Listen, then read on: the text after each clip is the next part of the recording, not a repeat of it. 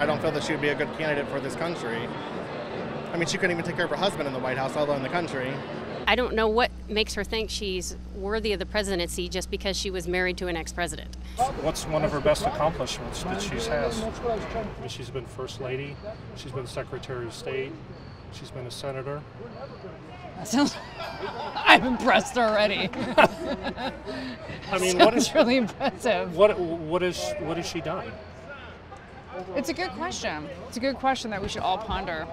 I would be worried about hopefully us not going to war during her menstrual cycle and she doesn't get emotional. No, because honestly, I'm about to get my period any minute, and I want to fucking rip your head off.